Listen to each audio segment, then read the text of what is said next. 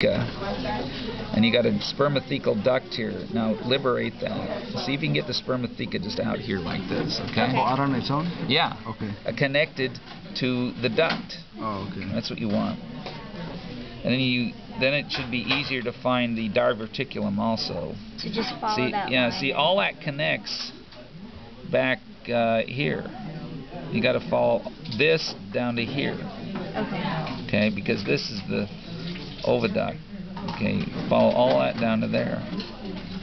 And that means teasing that tube out. Is this the heart then? Is that the oracle? No.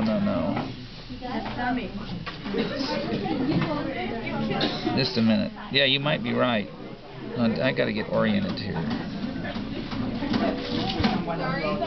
No, that's the buccal mass. Okay. And then the membranes around it, like the... You got the esophagus, which is connected to it, and it goes into the crop. So that's the esophagus. The crop is in here. The crop would go back there. Got a big albumin gland. See all these tubes? You know, get them separate. That was connected to something. See, that's connected over here. See, it's all tied up. Yeah. Get them out. You're doing fine.